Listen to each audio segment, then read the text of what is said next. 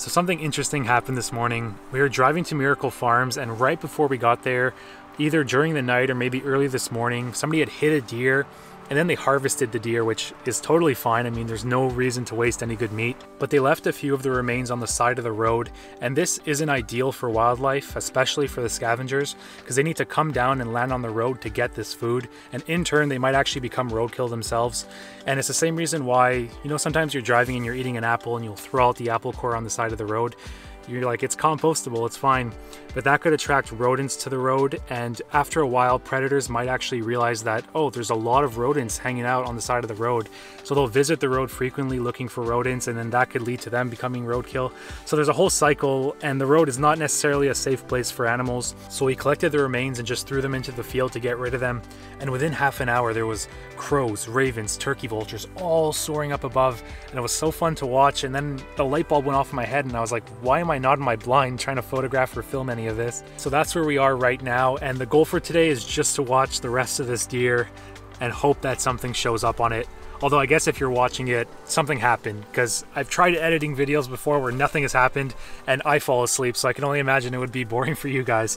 So if you're watching this, you're not wasting your time. I guess something's gonna happen, and I'll show you my setup right now. Actually, this would be a good time since I'm talking now and making noise. I might as well show you what's happening out there. Alright, so I'll show you my setup now, and I really wasn't expecting to make this video, so all I have is my regular blind with me.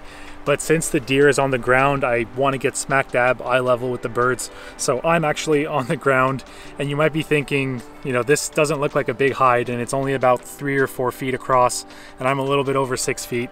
So if you're wondering how I do it, this is okay. On the ground, I have the A7R4 with the 200 to 600 and the lens coat rain sleeve. I just want to make it a little bit more camouflage, so if I have to move the lens around, it's not this big white lens flashing and potentially scaring the birds. So I have that, water, coffee, the essentials. And right here, I just zip down a little hole to look through. Again, it's not ideal, but this is also not a ground blind. And if you look out the window right over here, there's these large bales of hay in the field. And I think my blind looks pretty close to that, which is a positive. Hopefully the birds think it's similar enough and that it fits in, that they won't be off-put by landing here. And I don't think you can see it, but I'll zoom in. Hopefully you can see it right there. That's where I have the deer remains. So it's not ideal, but for an impromptu setup, I'm pretty happy with it. And now there's nothing left to do besides stop talking and see what shows up. Stay tuned.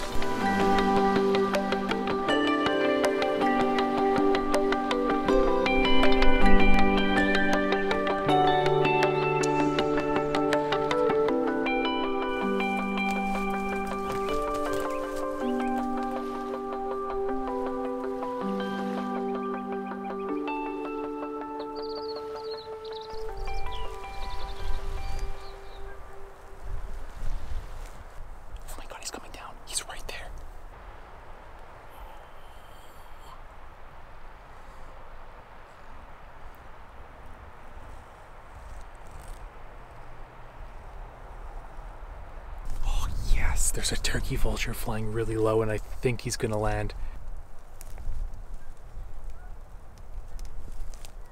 So I think I got a bit ahead of myself. The vulture circled a few times around where the deer is, and then it just took off the other way. So now I'm kind of in my head a bit. I'm wondering, am I too close? Is he not sure about the blind? Is the deer not in a good spot for him to land? So I'm kind of mulling this over in my head. I'll be honest, I've never done raptors this way. I've usually just always been out in the field. I've never done raptors in a blind, so I'm not sure what their comfort levels are.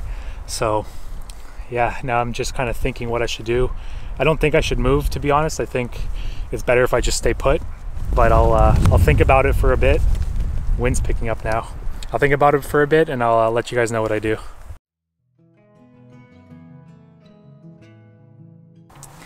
I was sitting around waiting, and then I just heard poof, poof, poof, like really strong wing beats.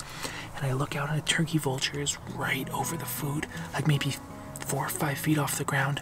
And then he just swooped off to the side, and he landed on a post. So I'll show you right now.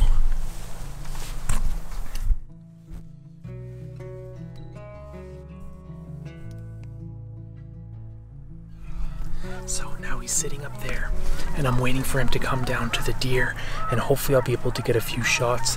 The clouds are coming in now a bit too, so it's kind of nice. In maybe like 3 hours or so, it's going to be sunset, so that's what I'm kind of aiming for, that nice golden light. But with these clouds coming in, for now it's actually providing pretty good light.